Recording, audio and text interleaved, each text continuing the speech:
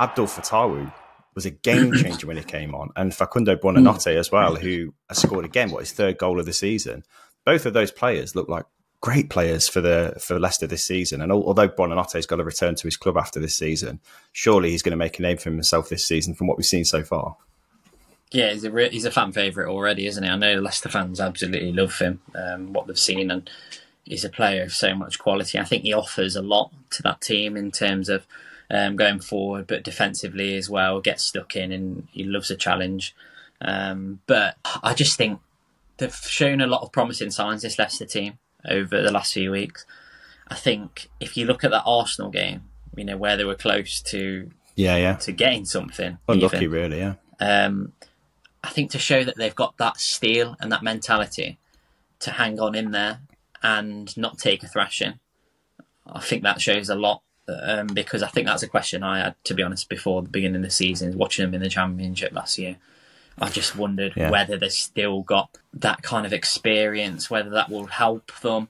They've obviously got that players, obviously like Whitfast, and just I think James Justin's performed really well when he's come in this season as well. But they've got a lot of young players in there as well who lack a bit of experience. But I think there's those experienced players given that guidance.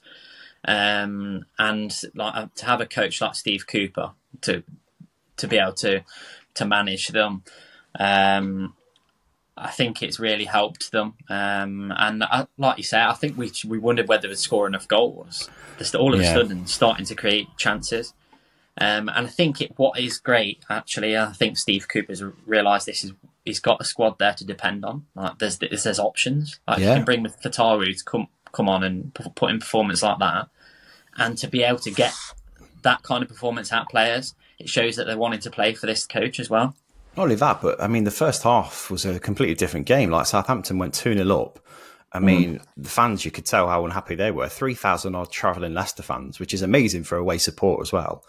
Really shown their unhappiness at how Leicester performed. And Southampton looked like they could have scored loads more. And there was talk about the 9-0 that Leicester inflicted on them a couple of years back. That was never going to happen this time around.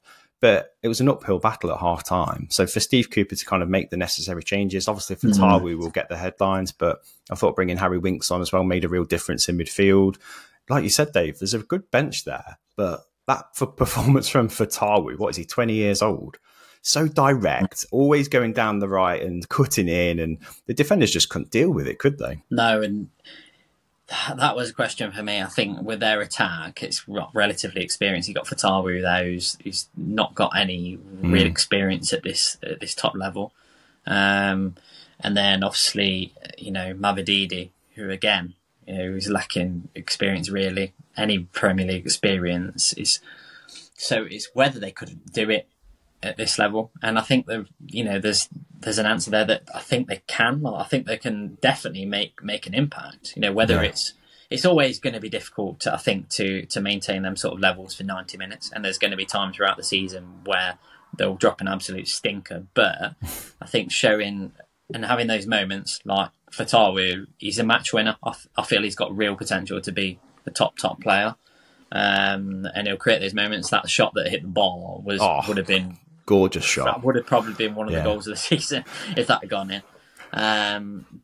But they've got some quite precocious talents in there, I think, and each of them offers something a little bit different. And I think they'll need that